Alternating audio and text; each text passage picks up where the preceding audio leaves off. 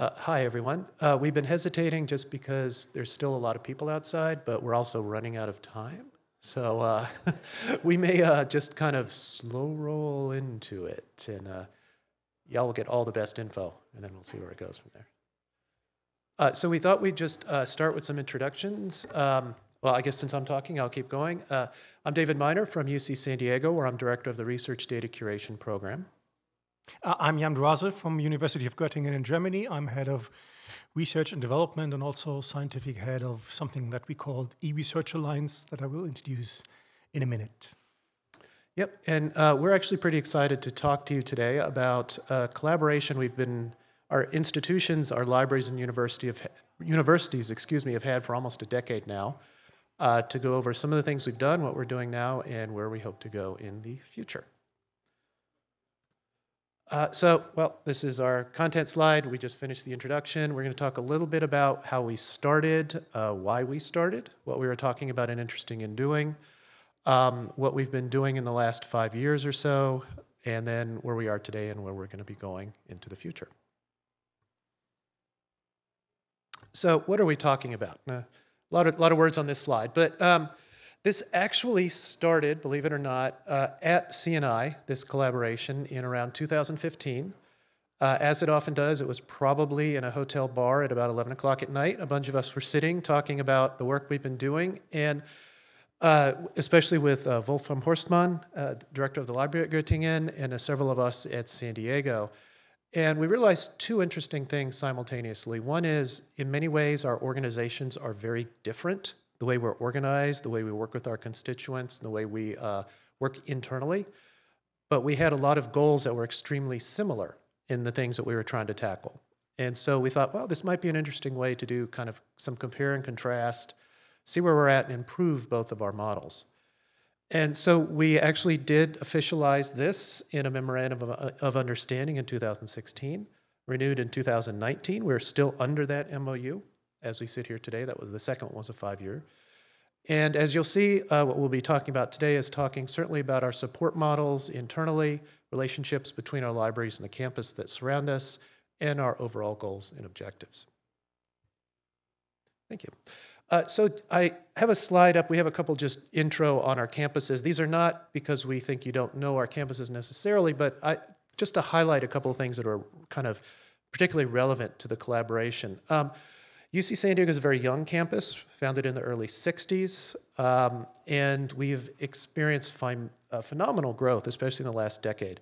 Our student body has almost doubled in 10 years, from about 29,000 to almost 45,000. We have seen a parallel growth in, I guess, everything that comes in, and this, of course, impacts the library and the services that we offer. And so a big focus we've had is how do we scale up, how do we support this increasingly not just large, but highly diverse campus that's becoming even more diverse. At the same time, two things worth mentioning. The campus did have a very early commitment to research data management, a lot of things that we work on. The program that I am currently working in, the data curation program, was started in the library almost 15 years ago now, which if you think about, that was pretty remarkable at those times. At the same time, a research campus IT group was spun up in parallel to the library work, and we have a number of cross-campus collaborative groups, just within the library specifically, just a 30-second snapshot, we are a highly matrixed organization. But what I mean by that is we have a lot of staff and librarians who report up through different programs in the library, so have multiple bosses and multiple agendas and portfolios. And our programs, the work that we do in our programs crosses these boundaries too. So our digital library program actually has 6 different pillars involved with it to be able to support it. As I've already said, we have significant campus collaborators, Research IT. The San Diego Supercomputer Center is a part of our university. They do a huge amount. You heard them name called from Cliff's speech this morning. They do a huge amount in this area. And probably our largest other partner on campus is the Scripps Institute of Oceanography, one of the bellwether climate science organizations in the world. Obviously, we have significant connections within the UC. Some of our partners are here from LA and Santa Barbara and other campuses, and that's always a big driver in our conversations. And we work very closely with the California Digital Library to help us to supply a lot of the fundamental infrastructure and services that we work on. Just quickly, and you probably can't read that, that's fine, it actually doesn't matter. I just wanted to show that, and I think all of our campuses could put up charts like this, that the growth in our services, both collections that we house and the services that we provide, are growing exponentially. The last chart on the bottom right, I think, is the upcoming, the cliff up. Is there an opposite of a cliff? The wall to scale we've been expecting for many years is definitely hitting now. So these are not specific to this talk, but just kind of a general sense of where we're at right now. Yeah, SUB Göttingen, and I apologize for my voice. I'm still recovering from an infect for quite some time, so that's why my voice is breaking all the time, but I hope it will work. So University of Göttingen is a bit older than San Diego. We were founded in 1736, and it was actually, it had a brilliant past. It was the center of a lot of natural sciences, and there once was a study saying that 45 Nobel Prize laureates until 1950 had some connection to Göttingen. So it was a very prestigious university, and the university library is even 2 years older than the university, founded in 1734. It's one of the largest in Germany. But what's also interesting is that it actually was the first science library in the world, because it was the first library that actually tried to require books on a systematic and scientific scale. And you see our buildings, we have some very old, very beautiful buildings. The top one is the main university building, and the one at the bottom is the main library building, or the historic library building. We also have a similarity with San Diego, one of the many that we have. We also have a big campus that has a lot of extra universital organizations. So we have some Max Planck institutions, some other research institutions. So we're very much research oriented. And in Göttingen itself, it's not only the library, but a lot of different research organizations. Number-wise, the city of Göttingen has around 80,000 people, and we have 40,000 students. So more or less, whenever you go downtown, you meet people, everybody is somehow involved with the library, with the university. Concerning research data, we've also been active in research data for quite a long time. So 15 years ago, the university gave a research data policy as one of the first institutions in Germany. And 10 years ago, we founded something called the eResearch Alliance, called ERA. And that's actually the one-stop to-go place for any RDM questions that the researchers have. And our focus always has been from the beginning to offer best RDM support for the researchers. And one of the ideas about the ERA was that at that time, library RDM services were scattered around libraries, IT departments, university administration, and we wanted to put it on a central place, but not label it as a library service or an IT service, because we know that researchers are very biased. So we created something neutral, the eResearch Alliance, so that a researcher just knows the ERA is there for my RDM support, and I don't care if it's the library or IT department behind it. So it's a virtual organization that actually is operated by the library, by the IT department, and by the university administration. And we have a focus on offering services, consultation, teaching, and networking on all aspects of research data management. Additionally, and that's very nice, since last year, the library has an appointed professor for analysis of information resources, and that has been also tremendously helpful in helping us to bring up a lot of very interested research topics, because we've always been a very strong research-oriented library, and now with our own professor, it's even more so. And also something special about Germany. In Germany, something is happening, some of you might have heard it, since 5 years, called the NFDI, which stands for National Research Data Infrastructures. So there's a nationwide program to create collaborations, domain-specific collaborations in dealing with research data, and that's called the NFDI, and currently there are 25 NFDI consortia out there in Germany, divided into different disciplines, and Göttingen is involved with 18 from these 25. So I also have some numbers, but only to briefly show you the variety of things we're doing. So concerning services, we, for example, operate a central research data repository that's On the left side, we call it Grow Data. All our services are under the umbrella of GROW, which stands for Göttingen Research Online. And you see that we have a tremendous increase in download statistics, upload statistics, and different users. Up there, we have the GROW identifiers. We assign dataset DOIs and other identifiers to the datasets. Down there on the right is something interesting. It's called GROW Instruments. So we also operate in a portal for large instruments. So for all the instruments that are used on campus, there is an entry in a database, and people can actually find out what instruments we have. They can book the instruments, and that's, of course, tremendously important if you look for certain instruments or if you actually make a funding, because you have to know what already is there on campus. And also, last but not least, we have GROW Plan, which is a portal for data management plans. And I'm very proud, especially on the top right corner, because this is the consultation that we do. So most of our work is actually whenever somebody at the campus, at the university, wants to write a proposal, and most of the proposals somehow deal with research data, they come up to us and ask, I need a data management plan. How can you help me in write this paragraph about research data? That's what we do. So we do consultation of the projects. We write them some paragraphs on research data. And of course, we have services. So whenever somebody writes a proposal in Göttingen, they know they already have a research data infrastructure for a repository. They have identifiers. We have teaching. We have different courses, some data carpentries. So they already can write this into their proposal. And that's, of course, is very beneficial for the proposals. So that's kind of it for the general background and the context. But to the collaboration, and once, as I said, we realized that we had overlapping and quite different things that we wanted to talk about, we set about putting together some questions for our respective organizations that we wanted to look at during this collaboration. So from UCSD's perspectives, we had a number of initial questions. We still are working through a lot of these questions, I think it's fair to say, too. So as I mentioned, our campus is growing exponentially. So what does that actually mean? Actually, how do we support that?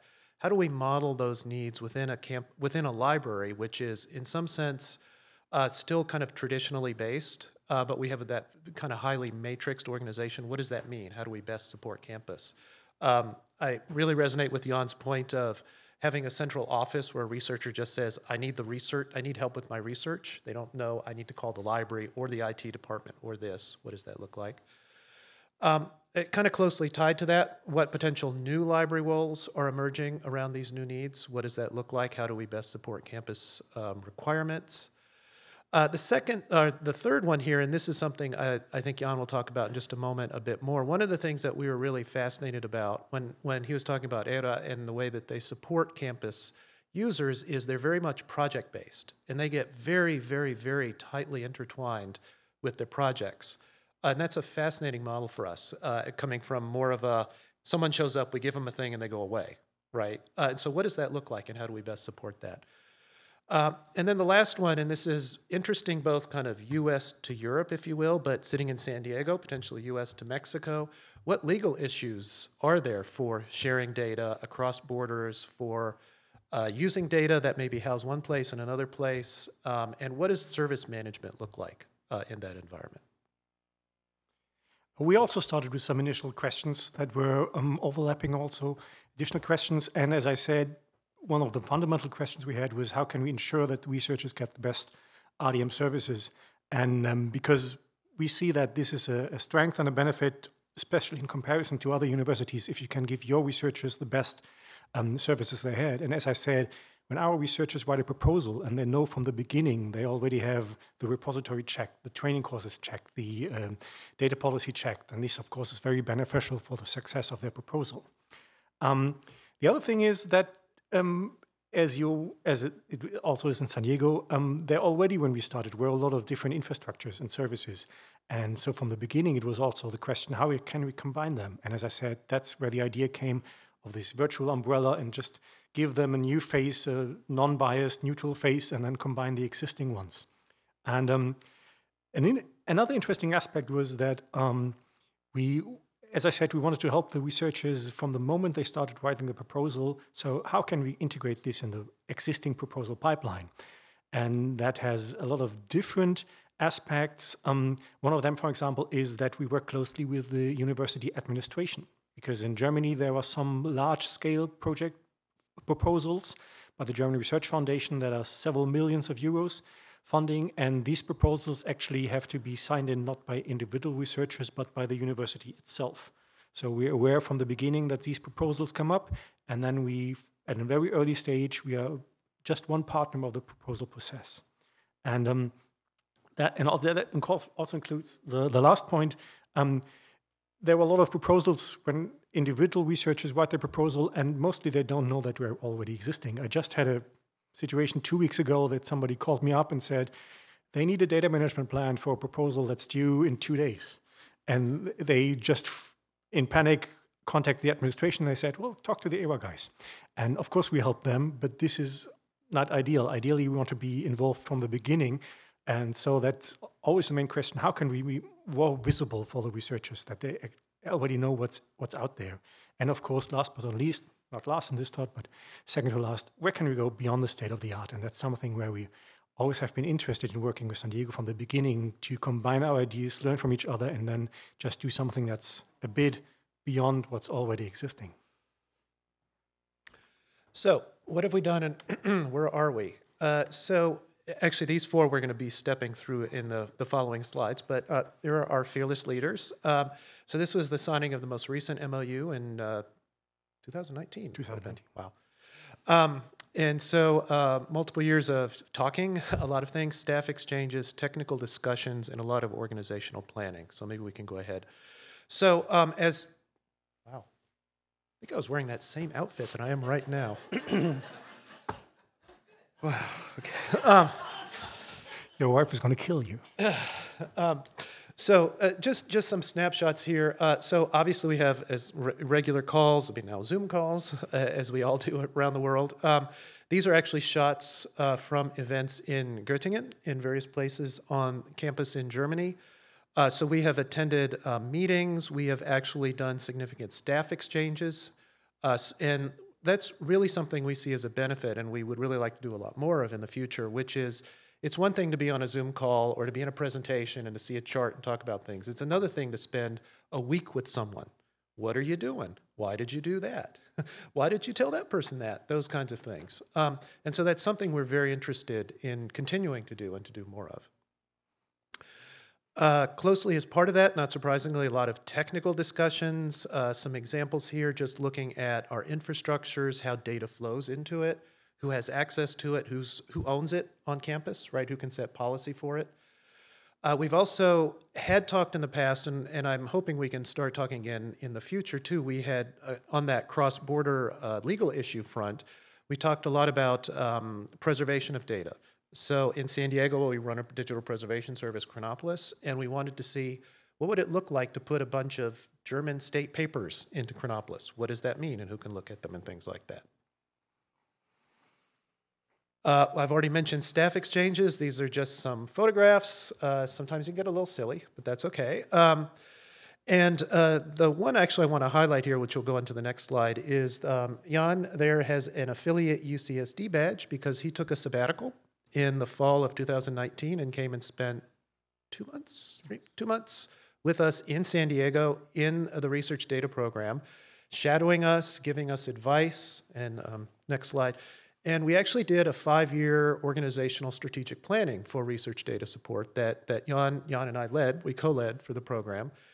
And you can actually see kind of real world work happening here. And you can't see it because it's really small, but the spreadsheet in the back, the last year is, we're still now in the last year of this organizational planning. So a lot of the work that actually Jan did and helped us to define, we're still in the middle of in San Diego. So this isn't theoretical, this is actually, this is what people are doing, is based on the collaborations that we had. Should I just keep going? Yep. Yeah, okay. So one thing, we did have an interruption, you may recall. So a lot of the big meeting events we've had, as it was in the beginning, are centered around CNI. The first one was in 2015. In March of 2020, we had a whole team from Germany coming to San Diego for the San Diego CNI meeting, and that really didn't happen. So we are just now really ramping up a lot of this work. We've started again with our monthly catch-ups. The data science collaboration I won't mention because we're going to have a whole slide on it in just a section. And we're certainly looking at, the landscape now is very different than a decade ago, especially in the US, the OSTP memo, things like that. What does that actually look like for the work we need to do? Yeah, and so we are already identified the next steps that we're going to do. We also talking about my sabbatical there and the staff exchange. That's of course something that we continue to do, to actually walk into each other's shoes, to learn what we're doing, share experience. We also have some topics that we want to share. Of course, there's some of them are scientific topics. As I mentioned, our professorship for analyzation of information resources. There are some courses that are very much of interest for the folks at UCSD and vice versa. One thing that we're very excited about is that we just more or less shaped a structure for an academic exchange of students, because it's a situation that we love, where we see that all the tiles are in place. We just have to connect them somehow. For example, at the UCSD, there's for the data science master's students, there are mandatory projects. So they have to make a project to actually get their credit in their master course. And at Göttingen University, there is a tradition in the computer sciences that we propose projects to our students that they have to take and get credit for. And it's, from an administrative point of view, actually no problem to include our projects into the curriculum at UCSD, and also vice versa, to have project ideas from University of California Library and offer them to our students. So that's the next step that we hopefully will start next year, where we actually will invite our students to take projects at the other universities and work on different themes, because there's also some funding for that, especially in Germany. There are, for example, special funds to send students from Germany overseas to work on different projects. One example, for example, is a project when we have a master's thesis applied to a German student. He can actually work on this master thesis abroad. We only need professors at California, at UCSD, that actually take care of the students, and then they get funded from the German government to stay some half a year abroad. So that's a project that we already successfully had with the NIH in Tokyo, in Japan, and now we want to widen this up to the UCSD. And also, as I mentioned, I spent some time in San Diego. We were just planning the staff exchange from colleagues from California to Göttingen when the pandemic hit. So that's something we definitely want to keep up again. David mentioned that next year CNI will be in San Diego, and so we plan some staff exchange around that. And hopefully also, when some of these points, especially the academic exchange, are actually in bloom and we start them, we would love to share this with you as well. So if we're accepted, then we hopefully will present some of the next steps at the next CNI in San Diego, combined with our face-to-face meeting. And of course, the technical discussions that we started, we have to re-examine them again. And so that's kind of essentially it for the content, but just a couple lessons in where we are, and Jan has really kind of laid the foundation for this. So obviously this is, I'm a little preaching to the choir a little bit here, but certainly even in the 8-9 years we've been doing this, we've seen a rapid uptake of our services in our libraries on our campus. And so it really is time for a re-look at where we are and where our campuses are and what that looks like. So yay, we're still keep doing that. But also, as David said in the beginning, we are pretty different as university libraries, but we're also very similar. We have a lot of very similar issues, although we're in completely different landscapes. We can actually learn a lot from each other, and that's something that we love to see, that how we differently approach certain topics and why sometimes this is another good way of doing things.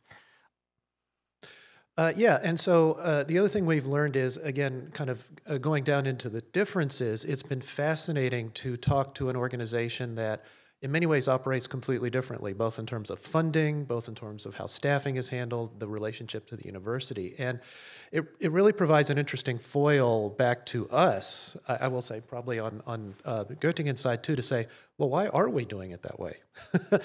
We just assume it. But look, they're doing it a completely different way. And so that's been really, really fascinating and very helpful for us. And it still shapes a lot of the work that we do on a daily basis. Because after all, I mean, we're local institutions. We deal with local researchers. But what they're doing actually is science. They're dealing with information. And science information is something global. So therefore, the connection has to be global as well, and that's beneficial for all of us. Yep. And then lastly, as already been mentioned, and I think most people know, CNI is back in San Diego in a little over 3 months. We are definitely, hopefully, not going to have another stoppage like we did last time. So we will have a whole team of people. And we would love both at CNI perhaps or around CNI, if there are other people who are interested in talking about this collaboration, working on this collaboration, being a part, we're all in. Especially as we look at these kind of academic exchanges and student exchanges, I think there's a real interesting opportunity there. So come to San Diego, spend your money, please. Buy a lot of gas. We need to, yeah. Yeah, and that's it. I think we're in time, but we don't have much time for questions. But of course, it would be a sin without giving you opportunity to come up with questions if you have some. Yeah, please. And there's a microphone right behind you there. There you go. That's a picture of San Diego, but anyway, we don't have snow in the background. The question I have is, would you be willing to share your MOU? And when you talk about sabbaticals, did you have to provide housing? When you do this exchange with staff, how does this work? And by the way, Teresa Bird from the University of San Diego. So we're happy to share the MOU, of course. Yeah. When I did my sabbatical in San Diego, the University of Göttingen was covering a part of my expenses, not much, but some of the expenses, and the other expenses was taken over by me because I took my family with me. So it was also a family event, and that was worth spending money, of course. As I mentioned, in Germany, there are certain programs to actually fund German master and PhD students to go to San Diego for half a year, and they actually can cover most of their expenses through this funding program. And I also understand that there are some funds by the German government also for Californian students if they want to come over to Göttingen for some time. I don't think they cover everything, but there is some additional funding for that. Yes, and there was something I was going to add on top of that. So when you come to Göttingen, who will pay for that? That's right. Oh, I know what it was. So actually, that's a very pressing question because one of the challenges we have had and one of the reasons we're very excited about the kind of student exchange is, at least at our university, library-to-library staff exchanges are not normal. Faculty to faculty are more normal. And so we had an office on campus. They're like, if you're a faculty, great, here's a bunch of money. Take your time off, go do it. I'm exaggerating a little bit. But generally speaking, in the library, they're like, we don't know who you are. Like, right, it's a very different mindset. And so that's something that's been a challenge on our end at UCSD is kind of navigating that space.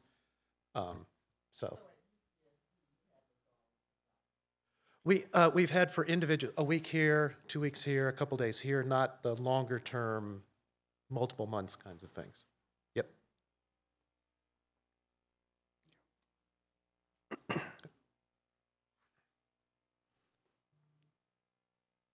So I'm Steve from Yale.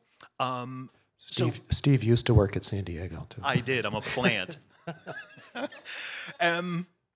So Yale has been incredibly slow to bring up any kind of research data management or research data curation system.